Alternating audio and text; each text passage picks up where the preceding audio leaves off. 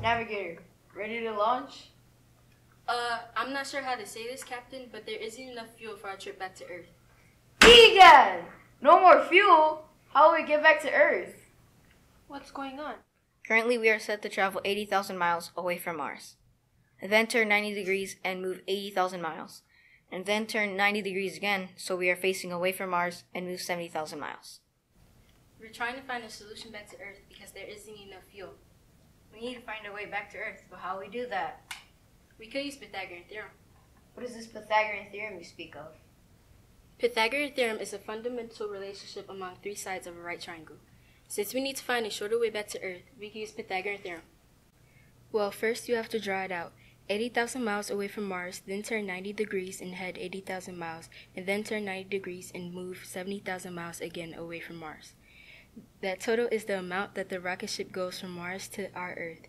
Then add 80,000 plus 70,000 because of the rocket ship going 80,000 miles and 70,000 miles going west in the same direction, which equals 150,000.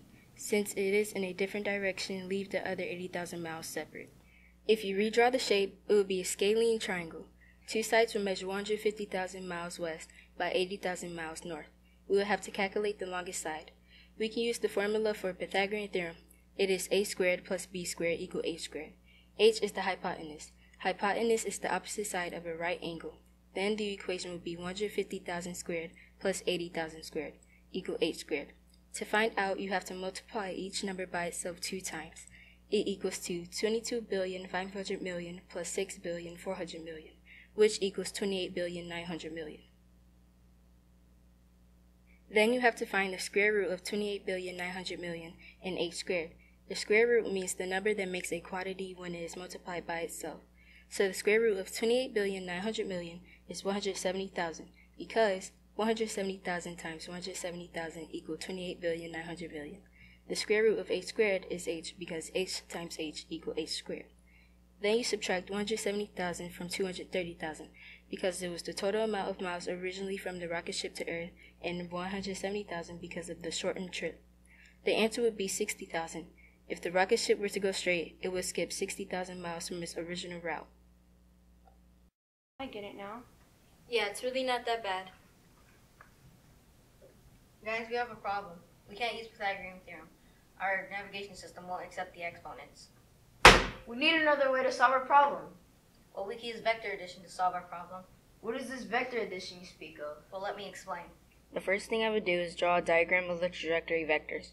Our plan calls for 3 separate vectors. The first vector occurs when we travel 80,000 miles away from Mars. Our second vector is when we turn 90 degrees and travel 80,000 miles. And our last occurs when we turn another 90 degrees and travel 70,000 miles. I would then rearrange these into horizontal and vertical vectors. To solve our solution, we need to find the resultant of the vector addition, which is a vector that starts at our current position and goes directly to Earth. In order to find the resultant, we can use trigonometry and more specifically the sine function, which states the sine of theta is equal to the opposite side divided by the longest side, also known as the hypotenuse. I know the opposite side is 80,000 miles. I then measured the angle using a protractor to find the degrees in theta and discovered that theta is approximately 28 degrees. The sine of 28 degrees is equal to 80,000 divided by the hypotenuse.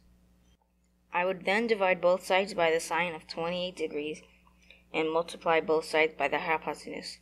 I would then get the equation n hypotenuse is equal to 80,000 divided by the sine of 28 degrees or 170,000.